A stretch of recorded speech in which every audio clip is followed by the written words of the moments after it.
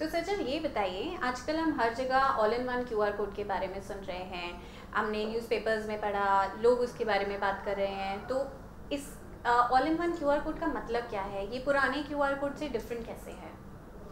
ये QR code क्यों अलग है सबसे?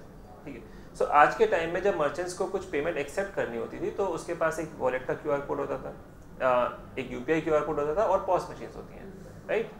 तो at the end of the day there are 3 devices जो मर्चेंट के पास रहते हैं और जिससे पेमेंट आती है। हर पेमेंट अलग अलग जगह रिकनसाइल होती है, अलग अलग अकाउंट्स में हिट करती है।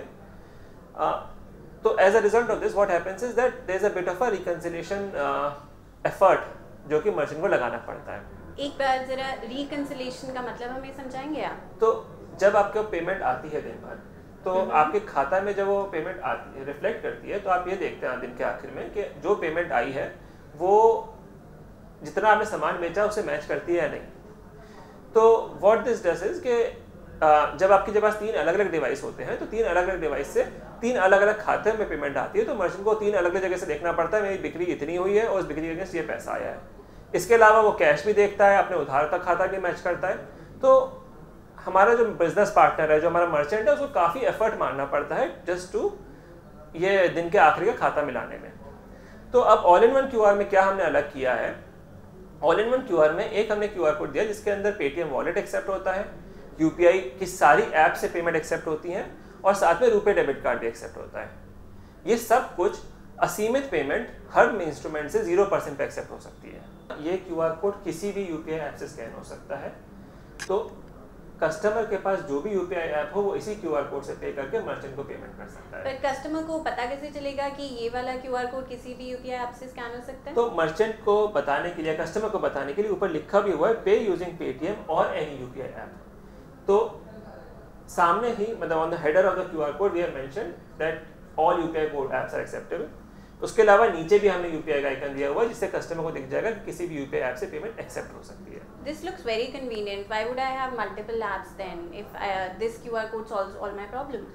So that's the idea. एक QR code आपकी सारी प्रॉब्लम सॉल्व कर रहा है. So this is the single product which will replace every other product for the merchant on his storefront, and not just look good but also provide a lot of facilities. Perfect, perfect. Okay, so all-in-one QR, Paytm All-in-One QR code के बारे में अब हम समझ गए हैं। इसके अलावा हम अपने मर्चेंट्स के लिए और कोई ऐप या कुछ और काम करते हैं जिससे कि उनकी डेली पेमेंट सॉल्यूशंस मिले उन्हें? बिल्कुल मेगा। तो देखिए, जब मर्चेंट हमसे सबसे पहली बार जुड़ता है तो पेटीएम को एक माध्यम बनाता है, एक मीडियम बनाता है टू एक्सेप्ट पेमेंट्स। तो we are just a medium for him. But धीरे धीरे क्या होता है, we become much more than a medium. हम उसका पार्टनर बन जाते हैं। हम उसका पार्टनर सिर्फ पेमेंट एक्सेप्टेंस के लिए नहीं रहते हैं, हम उसको बिजनेस ग्रो करने में भी हेल्प करते हैं, हम उसका रिकंसिलिएशन में भी हेल्प करते हैं, हम उसको और भी बहुत सारी सुविधाएं देते हैं। So we have a Paytm for business app which serves अ की role in this whole journey. Paytm for business app आज के टाइम में हमारे 10 मिलियन मर्चेंट ऑलरेडी यूज कर रहे हैं और पसंद कर रहे हैं। We have very good reviews, app store पे 4.5 स्टार की रेटिंग भी है। तो that is a key medium which we are providing to our merchant to basically explore Paytm features and explore services that we are providing. Okay, तो मैं फिर से जानना चाहूँगी, ये जो Paytm for Business ऐप है ये सिर्फ आपके मर्चेंट्स के लिए है? मतलब जैसे कि वो Paytm से पैसा लेते हैं या किसी और भी यूपीआई ऐप से पैसा लेते हैं तो वो सारा जितना रिकंसिलिएशन है they can do through this app, am I right? बिल्कुल। Paytm for Business ऐप सिर्फ हमारे मर्चेंट पार्टनर के लिए है। अगर कोई merchant Paytm for business app लेना चाहता है वो ऐप स्टोर पे जाके या एप्पल ऐप स्टोर पे जाके डाउनलोड कर सकता है। डाउनलोड करने के बाद अगर उसके पास कोई पेटीएम अकाउंट है वो वहीं पे लॉगिन करके उसी पेटीएम क्रेडेंशियल्स के साथ लॉगिन करके लॉगिन कर सकता है, उसका मर्चेंट अकाउंट दिख जाएगा। अगर वो पेटीएम का रजिस्टर्ड मर्चेंट पार्टनर नहीं है तो 3 सिंपल स्टेप्स में वो पेटीएम का मर्चेंट भी की तरह भी रजिस्टर कर सकता है।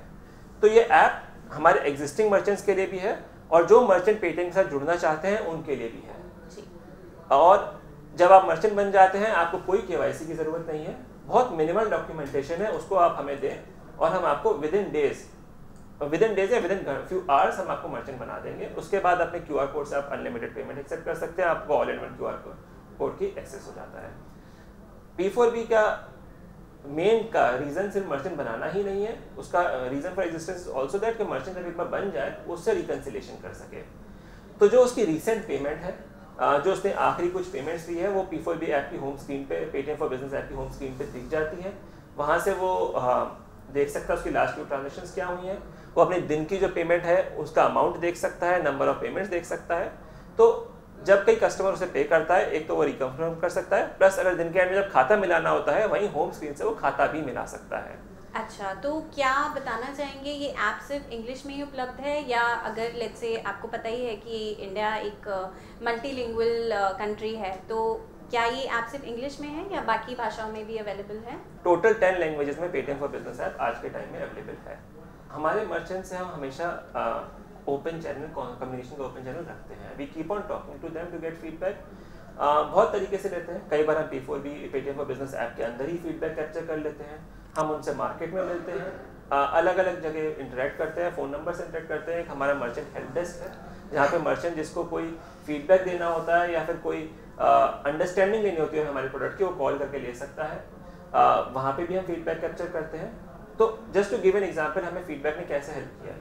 आज के टाइम में मैंने आपको एक रिकन्सिलेशन का मेजर यूज केस बताया है जो पेटीएम फॉर बिजनेस ऐप का है। इसके ऊपर अब क्या होता है कि मर्चेंट को अपने सेटलमेंट भी देखने होते हैं। उसको देखना होता है कितना पैसा उसके बैंक में आया है, किस दिन आया है, किस टाइम आया है। वो सेटलमेंट भी वो पेटीएम फॉर बिजनेस ऐप में देख सकता है। अगर उसको कुछ महीनों पुरानी, कुछ दिन पुराने पेमेंट्स के स्टेटमेंट्स देखने हैं, वो भी वहाँ निकाल सकता है। फिर हमें पता चला कि जैसे मैंने आपको स्टार्टिंग में बोला था कि मर्चेंट सिर्फ हमसे पेमेंट एक्सेप्ट नहीं करता है, हमारे साथ बिजनेस ग्रो भी करता है। तो हमने मर्चेंट को कैशबैक देखने के ऑप्शंस भी दिए। Merchant Paytm for business app खोल के होम पेज पर देख सकता है वो किस किस कैशबैक स्कीम के लिए क्वालिफाई कर रहा है और कैसे उसमें एनरोल करेगा। वो ये देख सकता है उसने कितना कैशबैक जीतने के लिए, कैशबैक पाने के लिए कितना वो कर चुका है और कितनी उसे और पेमेंट एक्सेप्ट करनी है टू गेट कैशबैक। इसके अलावा वो अलग अलग तरह के फाइनेंशियल सर्विसेज प्रोडक्ट को भी अवेल कर सकता है पेटीएम फॉर बिजनेस ऐप पे। वो अपने कस्टमर्स, नए कस्टमर्स को भी रीच आउट कर सकता है, अपने एग्जिस्टिंग कस्टमर्स को भी रीच आउट कर सकता है, और साथ ही साथ वो होलसेल भी खरीद सकता है। तो क्या ये जो पेटीएम फॉर बिजनेस ऐप है, इसमें वो वाले ट्रांजैक्शंस भी दिखेंगे जो मर्चेंट ने किसी और यूपीआई ऐप से प्राप्त किए हैं? बिल्कुल, जैसा मैंने कहा, हमारा ऑब्जेक्टिव और हमारा मिशन है मर्चेंट को कहीं और देखना ही ना पड़े। उसको दिन के एंड में अपना सारा खाता एक ही जगह दिख जाए। इसलिए हमारा जो पेटीएम फॉर बिजनेस ऐप है वो हर तरह की ट्रांजैक्शन जो Paytm QR, All-in-One QR code के ऊपर होती है, वो दिखाएगा और उसका सेटलमेंट भी दिखाएगा। Thank you so much. I think this really helps our viewers to understand कि पेटीएम फॉर बिजनेस ऐप क्या है, पेटीएम All-in-One QR कोड क्या है। अब हमें ये तो समझ में आ गया कि कैशलेस पेमेंट्स इंडिया में कैसे बढ़ रहे हैं, लेकिन क्या हमारी पेटीएम फॉर बिजनेस ऐप में एक ऐसा सोल्यूशन है जो कैश और उधार वाले सेगमेंट को भी टारगेट करेगा? बिल्कुल मेगा। तो आज जब एक पेटीएम के साथ कोई व्यापारी जुड़ता है तो हमारा मिशन ये रहता है कि वो अपना बिजनेस ग्रो करने पर फोकस करे और बाकी सारे जो काम है वो हम उसके लिए करके दे दें। तो कैश और उधार एक बहुत बड़ा पेमेंट यूज केस है जो कि एग्जिस्ट करता है, जो कि कई लोग कैशलेस पे करते हैं, कई लोग कैश भी करते हैं, और इंडिया में उधार भी चलता है काफ़ी। बिल्कुल। तो अगर उन सब चीज़ों को हम एक जगह नहीं जोड़ेंगे तो मर्चेंट के लिए हमने आधी ही प्रॉब्लम सॉल्व करी है। इसलिए हमारे पेटीएम फॉर बिजनेस ऐप के अंदर एक बिजनेस खाता की फीचर भी है। बिजनेस खाता क्या करता है कि उस पर हमारे व्यापारी भाई कभी भी आके अपने उधार लॉग इन कर सकते हैं या अपनी कैश से लॉग इन कर सकते हैं। तो अब देखिए कई बार क्या होता है, जैसे हमारे जो सोसाइटी के या फिर हमारे जो कॉलेजों के मर्चेंट्स होते हैं जहाँ पे अक्सर एक सेम कस्टमर बार बार आता है, उसको दिक्कत क्या होती है, वो कस्टमर कई बार अपना खाता चलाता है, वो हमारा व्यापारी हर बार उसे नोट करता है, कभी कभी कोई एंट्री मिस हो जाती है तो पेमेंट भी छूट जाती है, और फिर वो दिन के एंड में उसकी टोटलिंग करता है, फिर उसको बार बार याद दिलाता है। इससे क्या होता है, अगर आप एक डेटा पॉइंट मैं आपको दूं, इंडिया में स्मॉल और मीडियम बिजनेस की आउटस्टैंडिंग 80 से 180 दिन तक चली जाती है। 80 से 180 दिन। अब एक छोटा व्यापारी के लिए बहुत बड़ी आउटस्टैंडिंग है। तो हमारा ऑब्जेक्टिव फ्रॉम बिजनेस खाता वाज कि हम एक तो उसको ट्रैकिंग में आसानी दें और दूसरा कलेक्शन में भी आसानी करें। तो वो जब भी कोई मर्चेंट अपनी उधार की एंट्री या कैश की एंट्री इस पे करता है, एक तो वो दिन के एंड में खाता मिला सकता है, उसको एक ही जगह, अब उसको कैश और उधार तीनों की एंट्रीज एक जगह दिख जाती है, उसको अपनी सेल से मैच कर सकता है, उसका मिनटों में खाता मैच हो जाता है। दूसरा, वो अपने कस्टमर्स को पेमेंट नोटिफिकेशन और पेमेंट रिमाइंडर्स भेज सकता है। तो जब उसके कस्टमर को पेमेंट रिमाइंडर जाएगा, कस्टमर को एक लिंक जाता है जिस पे क्लिक करके कस्टमर देख सकता है कि उसने किस तारीख को कितना उधार और कितनी पेमेंट उस मर्चेंट से ली है। उस लिंक पे वो क्लिक करके पूरा अमाउंट या आधा पार्शियल अमाउंट या कस्टम अमाउंट वहीं पे पे कर सकता है। मर्चेंट के अकाउंट में और मर्चेंट के खाता के अंदर अपडेट आ जाएगा कस्टमर ने इतना पे कर दिया जब भी वो पे कर रहा है ना। आपको एक बात पे मैं ध्यान दिलाना चाहूँगा, ये पेमेंट रिमोटली हुई है, मर्चेंट की दुकान पे नहीं हुई। कस्टमर अपने घर पे बैठा हुआ है, मर्चेंट अपनी दुकान पे बैठा हुआ है, तो मर्चेंट को अपना एक आदमी उसकी पेमेंट कलेक्ट करने के लिए भी नहीं भेजना पड़ रहा है, उस पर टाइम भी नहीं स्पेंड करना पड़ रहा है। तो जब ये पेमेंट आ गई उसके बाद मर्चेंट के खाता में दिख गया कितनी पेमेंट आ गई, उसकी उधार बुक्स अपडेट हो जाती हैं और रिमोटली ऑटोमेटिकली सारा सॉल्यूशन बुक्स अपने आप ही रिकंसाइल हो जाती है। इसके अलावा मर्चेंट अपने डेली, मंथली, रेगुलर रिपोर्ट्स भी निकाल सकता है, जिससे वो देख सकता है उसकी कितनी बिक्री हुई है, कितना उसका धंधा कैसा चल रहा है और उसको कैसे ग्रो करे, इसके ऊपर भी सोच सकता है। Okay, that was really helpful for us. Thank you so much, Sachin. Thank you, Meena. Pleasure.